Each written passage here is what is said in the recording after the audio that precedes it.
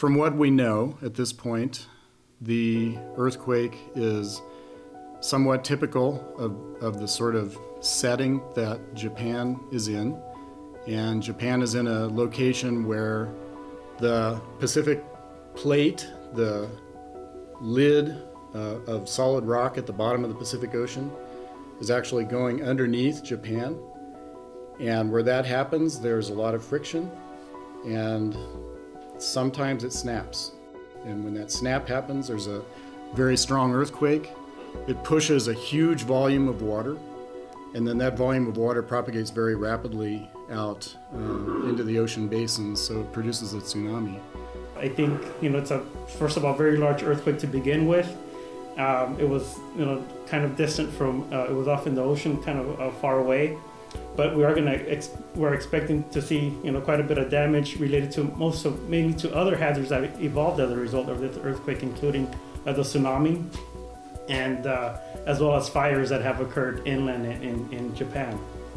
As a university, we have a couple of different centers of excellence that are part of a larger effort. One of those centers is MCER, the Multidisciplinary Center for Earthquake Engineering Research, that really focuses on engineering solutions to try to make infrastructure more robust. In this case, for example, you have an earthquake that could shake a building, could weaken it a little bit. Buildings are, of course, also designed, in addition to being designed to resist earthquakes, they're designed to resist fires. But now you could have the case where, some walls, for example, are made to contain the fire within a room. These walls could be cracked.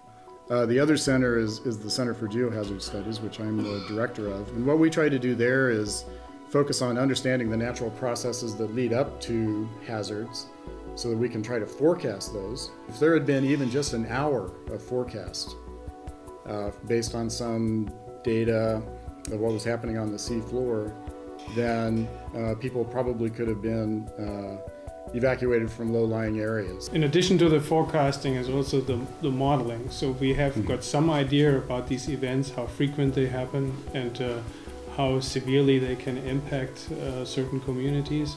And what we're trying to do then is have communities preparing for events like that.